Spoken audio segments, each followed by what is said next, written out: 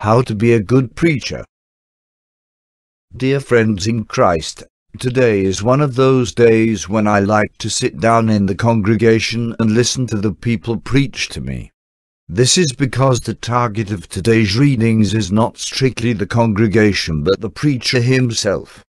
While St. Paul speaks of preaching as a service one does not deserve to boast or be paid for, he also makes a quite shocking remark when he said, "For fear that, after having preached to others, I myself should be disqualified."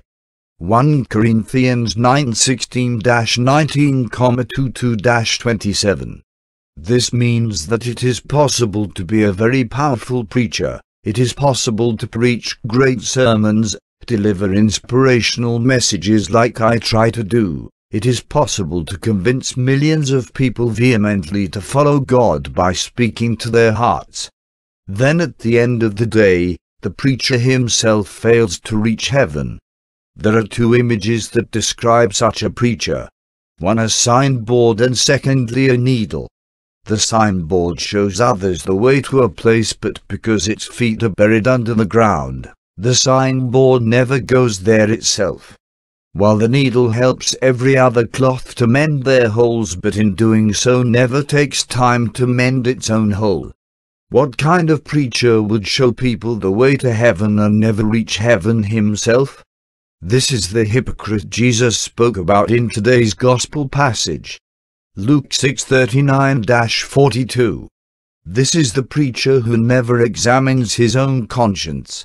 Like I said yesterday, we tend to judge people based on our own sins, and quite often when we preach, it is the voice of our own conscience that is heard.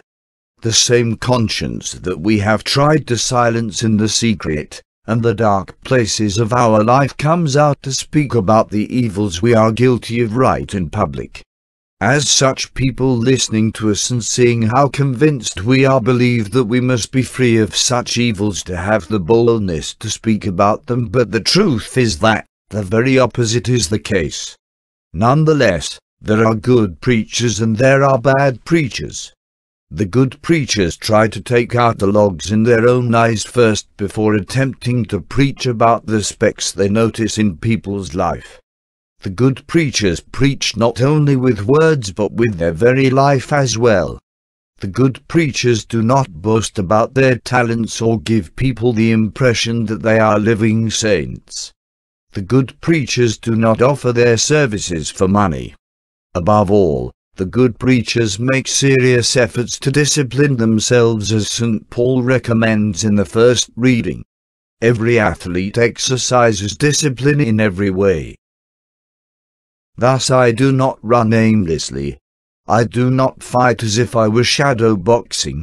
No, I drive my body and train it, for fear that, after having preached to others, I myself should be disqualified. The very fact that one is preacher, the very fact that one stands on the pulpit on a raised platform above people makes one very attractive to the people for different reasons, and this is why the preacher's life is riddled with lots of temptation, both from the young, the married and unmarried, the old and even children. Satan knows this and never stops trying to make efforts geared at the downfall of the preacher. Even the media loves it when the preacher is involved in a breaking news. Newspapers sell more and websites receive more visitors when there is scandal, and people love to know that their holier-than-thou preacher was nothing more than an ordinary human being after all. This is why we can never stop praying for our preachers.